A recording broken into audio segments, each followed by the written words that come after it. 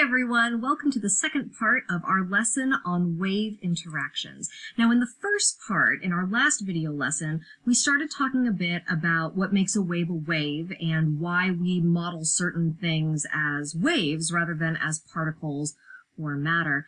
The reason being that waves exhibit certain behaviors that particles and objects don't necessarily exhibit the same way. So we've already talked about a couple of these wave unique behaviors. We've talked about reflection. We've talked about interference, that ability of waves to occupy the same space and either add or subtract from each other. And then from reflection and interference, we can get standing waves that seem to oscillate in place. And we talked a bit about resonance as well. So buckle up. It's going to be great. All right. Now, before we dive in, here's a little not especially physicsy question for you. Consider this image that is shown to you right now. What is this image trying to communicate?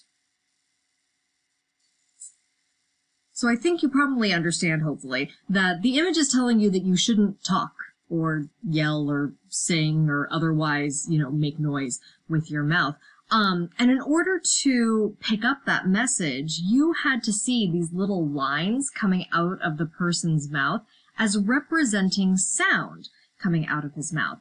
And it turns out that in addition to, telling people to be quiet, that representation is also really useful in a scientific context as well. We call these little lines that are emanating out from a source wave fronts, okay? And so that's another way, in addition to the classic sine waves and things like that we've already used.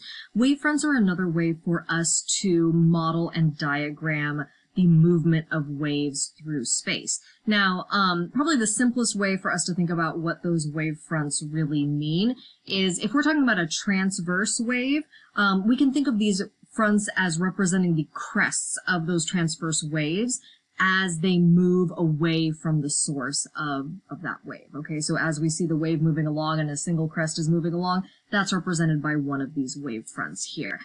For longitudinal waves, on the other hand, they don't have crests and troughs. They have compressions where particles are really scrunched together and rarefactions where our particles are really far apart. And so we can think of these wave fronts for a longitudinal wave as representing compressions, places where there's really high pressure in that space due to the particles all being close together. Now, just so we can kind of see this a slightly different way, so we're jumping over to a PhET simulation because I love me my PhET simulations.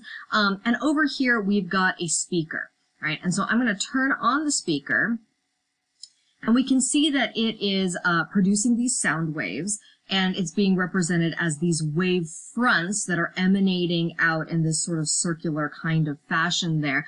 But then just so you can kind of see how that relates to what the wave is actually doing, I'm going to go ahead and superimpose on this image a diagram, a model of what the particles are doing as a result of this. So this looks like crazy, right? But if you look at what's happening with the particles, you see that in the places where we have those, the white wave fronts coming out there, that's where our particles tend to be all bunched together. Those are the compressions of the sound wave as they move through those air particles. And then in the places where we don't have those white wave fronts there, the black spaces in between, those represent our rarefactions where we have fewer particles, all right? So just to kind of contextualize a little bit of what we mean when we're talking about these wave fronts. Okay, cool. So now that we have that that representation of waves in our toolkit here, let's talk about those three other wave behaviors. Okay, so one is called refraction, not the same as reflection, refraction, okay? And refraction occurs when a wave bends as it goes from one environment to a different environment. Because as we mentioned before, the one thing that determines the speed of a wave is the medium that it is in. What is the material that it is traveling through? And so if I have a wave that's moving along through air, for example, and then suddenly that wave strikes glass or water or plastic or whatever, the wave is going to move at a different speed through the glass, water, plastic, whatever, than it did through air. And as a result of that shift in speed, it will actually turn a little bit, that the side of the wave that hits that new medium sooner will move, in this case, more slowly than the part of the wave that hasn't hit that medium yet. And so the whole wave ends up kind of like turning towards the medium that, in this case, it's moving slower in. And so we've got a representation, an animation of it on the left here. Over on the right, you can see a photo of refraction in action. So we've got a light being directed at an angle at an acrylic block right there. And so you can see that as the light's moving in a straight line initially, and then once it hits the block, it's no longer continuing on in the same straight line. It curves downward. It bends downward and then continues on in a straight line through the acrylic from there. Bonus question time. What other wave behavior do you see in this picture? Look, there's a little bit of reflection right there. You can see the wave bouncing off the boundary there, bouncing off that interface, and going back up and to the right there as well. So in this picture, we get 2 for 1. We see both refraction and reflection. Cute. All right. So that's refraction. The next wave phenomenon is called diffraction. So there's reflection, refraction, and diffraction. I am sorry, I did not choose these names. Okay, so diffraction occurs when a wave encounters some sort of obstacle and basically bends around it, and as a result ends up spreading out.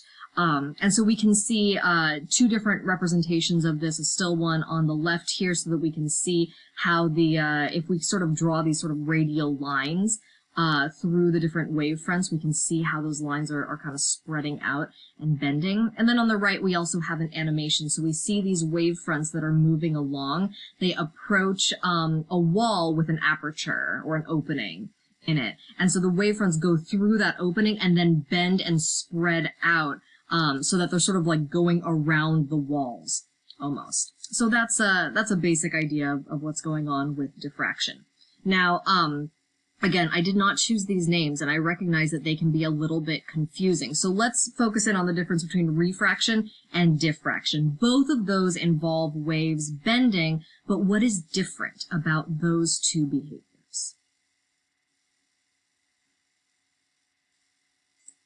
So ultimately, both involve waves bending, but for refraction, the reason that the wave is bending is because it is now entering some different medium. It's passing through a new object, whereas diffraction, the wave is going essentially around the object. It's bending around that boundary and spreading itself out. So for refraction, there is a change in the medium that the wave is traveling through. For diffraction, there is not a change in the medium. It's just going around the boundary. So that's the difference between those 2 phenomena. Okay, now I've got one more behavior that I want to mention to you. This one is fun, and it is called the Doppler effect. So let's watch and learn and enjoy.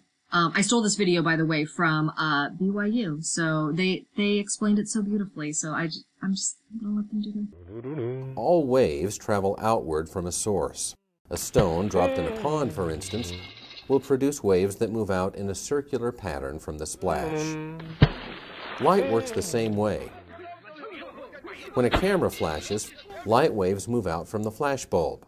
When the source of a wave is stationary, the waves can be thought to form circles radiating out from the source. But when the source is moving, something very interesting happens. The waves ahead of the moving source are bunched closer together. The waves trailing behind the moving source are spread out. We hear this effect when a moving car blows its horn as it passes us.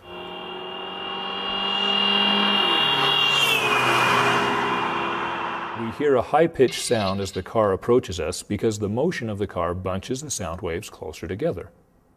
When the car passes us, we hear a distinct drop in pitch because the sound waves are now spread out by the car.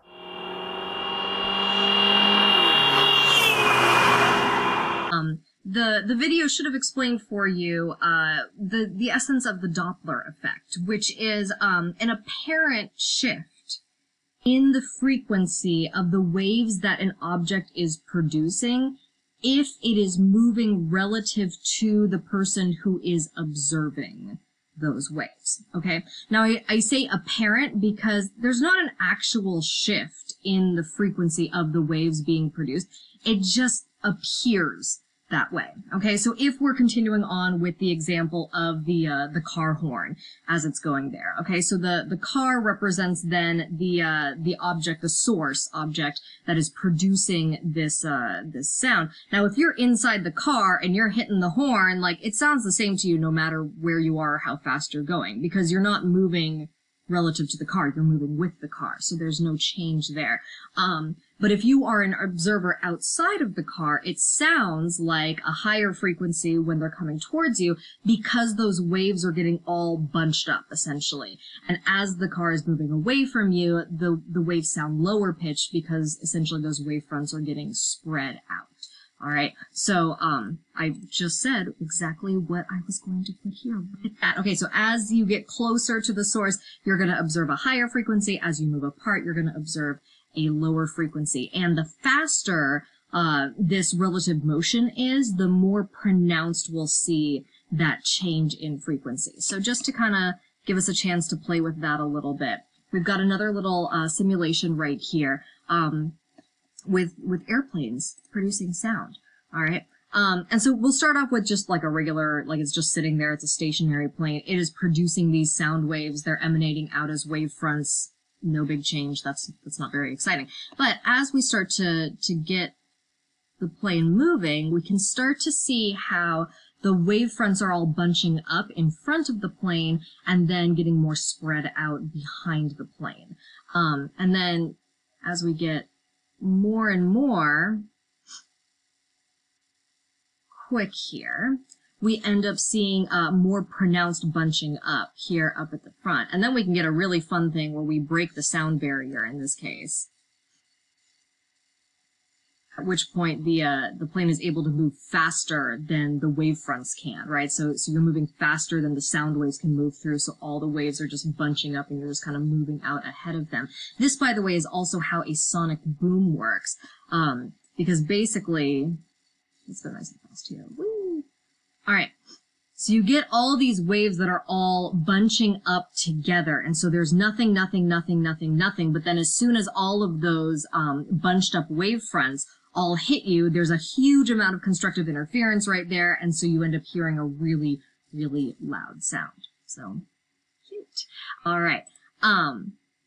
So that is the Doppler effect. One last check for understanding. Say we've got a fire engine moving along to the left here, and it's got its siren going because they gotta save lives, dang it. So we've got 4 different people here in locations A, B, C, and D. Who is going to hear the highest pitched siren as the fire engine is driving? And there may be more than one correct answer. So. All right. So for this one, the person, or I should say the people who are going to hear the highest pitch are person A and person B. It doesn't matter how far away from the fire engine they are. The fact is that the fire engine is moving towards both of them at the same velocity. And so they'll both hear the same, increased pitch, as a result of that. Person C in the fire truck isn't going to hear any change at all. Person D will hear a lower pitch siren because the fire truck is moving away from them. All right, that's it. So that's all of our wave behaviors that we're going to be really focusing in on here. And so we'll do a little practice. We'll make some musical instruments. It's going to be great. All right, thanks, folks.